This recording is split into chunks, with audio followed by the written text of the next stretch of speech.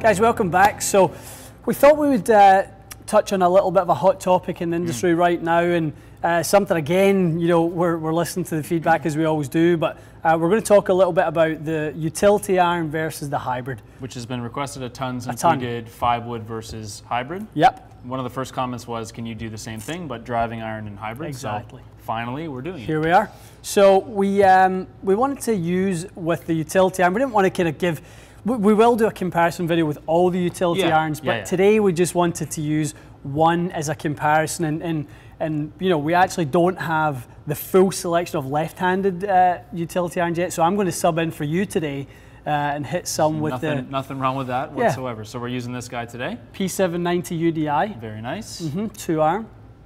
Hazardous black shaft, so a shaft I've used in the past. You know, quite like it. So certainly a good little club. And what we're going to compare that to is actually my own gamer hybrid.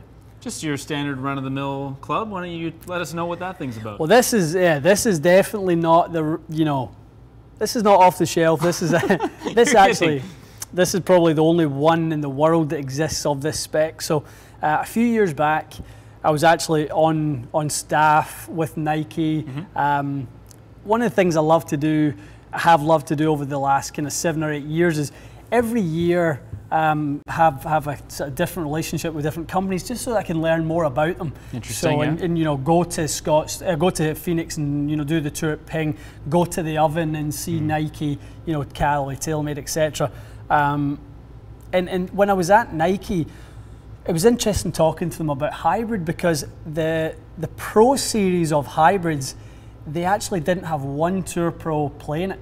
None of them played it. Not one. If you think back to when Nike were in existence, they were always 5-woods that were in the Nike staff players bag. There wasn't one Nike player that used a hybrid. Interesting. So the reason for that is the sleeve on the Vapor Pro was actually a 335, or designed for a 335 shaft, which is the narrower. Which is like a driver or a fairway wood. Yep.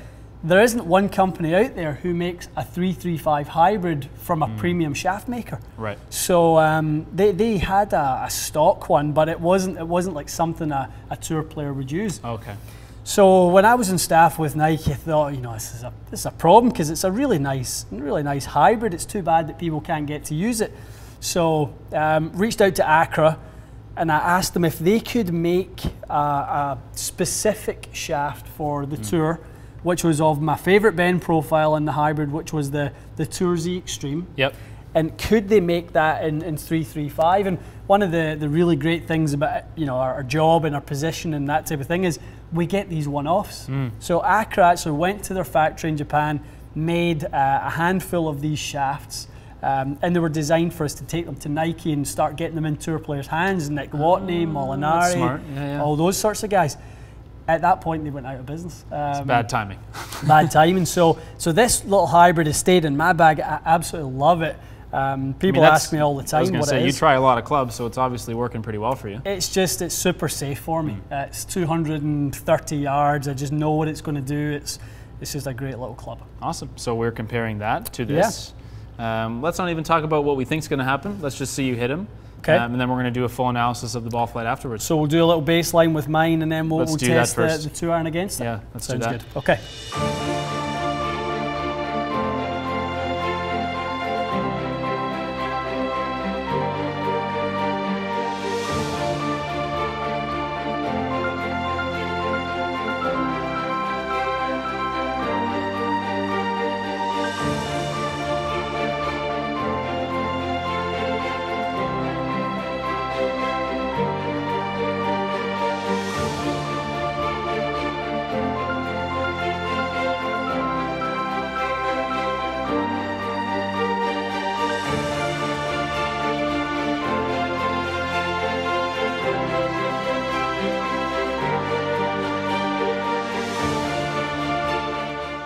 Okay, so I can see why that's a consistent club for you, that hybrid. Yeah, just nice straight shots. No surprises. Yeah, this is very consistent. It's very straight.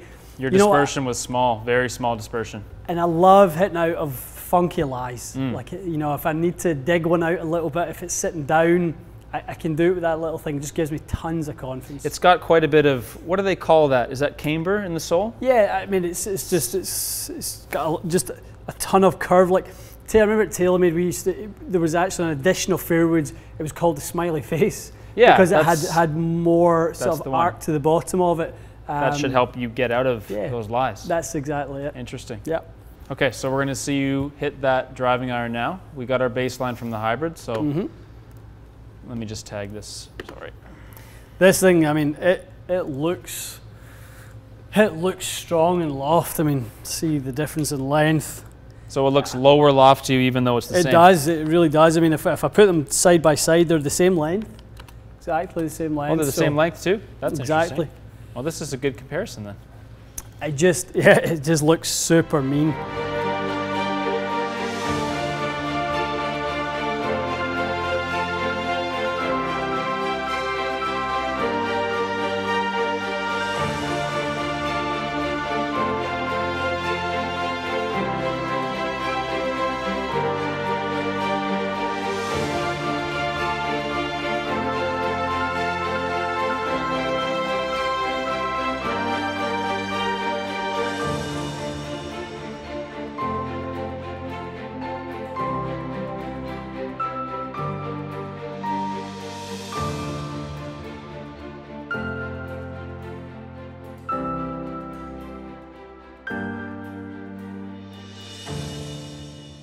Okay, that was interesting for me on the other side of the camera this time to really kind of experience those two. I haven't hit that P790 drive. You haven't tried before. it either, yeah? That's the first time I've hit the UDI. I've watched Cam hit it and some of the other boys, but it has some serious heat to it. Ball speed was amazing how much more you got out of that thing. Yeah. I mean, with the very last shot I hit with it was 240 in the air, 258 total, 145 ball speed. Driver numbers for someone.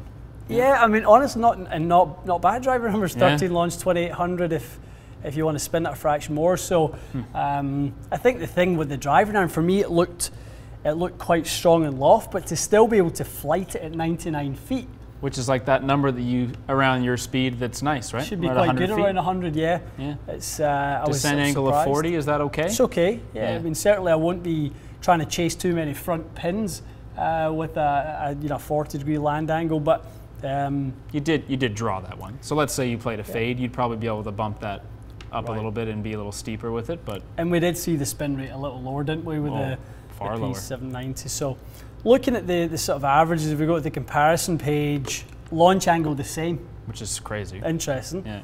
We lost about 800 RPMs of spin, 750 tons of spin. So, and picked up a good 16 yards in the air. Yeah. I mean, if you were thinking that maybe the newer technology of the P790 is a factor with the ball speed. So let's say you had the very fastest hybrid, you may get closer in ball speed, but the spin numbers make sense. Like, it makes sense that a hybrid's with the CG location being further back, you get more backspin. Yeah. And you got more distance from a flatter flight. And you look at the trajectories, they're quite a bit different. Yeah. I mean, you hit it further, but managed to actually be around the same height. That's it. It's not what you normally see. That is the interesting thing. Let's have a look at the actual height itself. It was literally the exact same average height, 91 feet. So, yeah, I mean, just a little bit extra firepower from the UDI. Really cool. Just a little bit quicker. So for me, then it would come down to, and I think this is an important sort of piece to note, guys. It all comes. Does that fit into my bag? Does exactly. That, how does that go in relation to the 4-iron stuff? I would probably be keen to test my 4-iron and see. I actually think I've maybe missed a trick in that my hybrid and 4-iron are probably a little too similar right now. They've gotten too close. Yeah, with the extra spin. Yeah, I mean, ball speed for me with 6-irons about 130, 134, 5-iron 130. So probably 4-iron for me is something that's quite close to hybrid. So I might need to look at that old favourite making a departure. Yeah. So I mean, if you're looking at why PGA Tour players are using a driving iron, this is a perfect example, because they'll get, let's say, 152 ball speed. Right. They'll hit it like 280 with something that's only 40 inches long or 41 inches long. Yeah. So that's what driving iron means. You got driver numbers with an iron. That's it, and it gives you the confidence. I actually did get quite a lot of confidence from the way it looked. I personally feel better with an iron than I do with a fairway wood or anything like that. I feel like I've got a little bit more control. I think you're not the only one either. There's a lot of people that comment that they just don't want to hit a hybrid. They like the look of a long iron. And you mentioned it was pretty forgiving. You said you struck a couple a little off and flew plenty far. Yeah, I certainly didn't hit it, you know, absolutely perfect. The first one I felt like I missed it and it went 245. Yeah, that was the one that got my attention. Yeah. And then I hit two kind of similar ones after that, quite similar. Then the last one I hit really solid, and you know, that's where you see a little bit extra.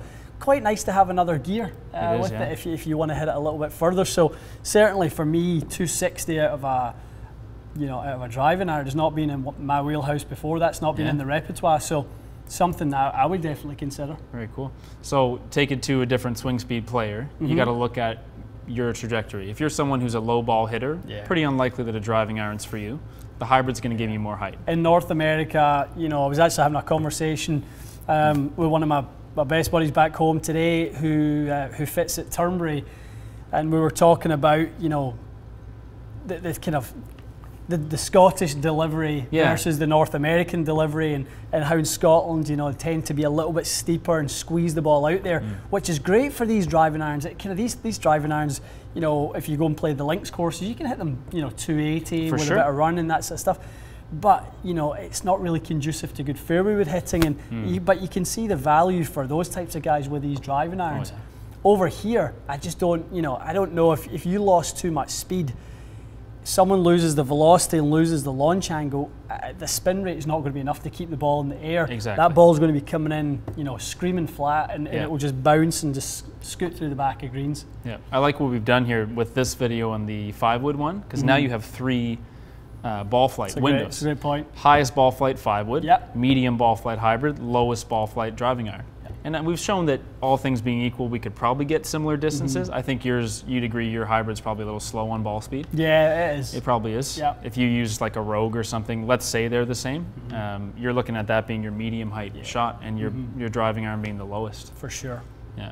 Well, that's good. Cool. Hopefully this is what everyone was kind of looking for out of this discussion. A little starter to the segment, something to get us kind of kicked off here with these utility irons. And we have Mizuno Fly High, MP Fly High. We have the U65 from Strixon, which is just about to be replaced. U85 is coming. Popular ones though. Yep, we've got the Callaway Apex UT, we've got the Titleist TMB. So we're going to get to hitting all of those in the next few weeks, and give you guys an idea as to what's good out there, and obviously some shafts that work in them as well. Yeah, it'd be cool to help people dial that in. Definitely. Yeah, exactly. Very cool.